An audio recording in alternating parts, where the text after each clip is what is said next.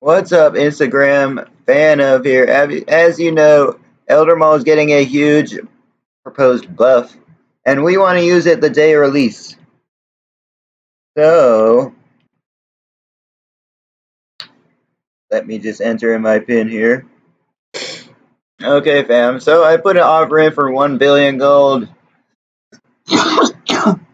There's huge buffs being proposed, such as a 35% accuracy increase, as well as a buff and a special attack bar. I forgot exactly what they're adding. It might be a freaking. It's not for sure thing. But guys, 1 billion gold. We might change it to 2 billion, guys.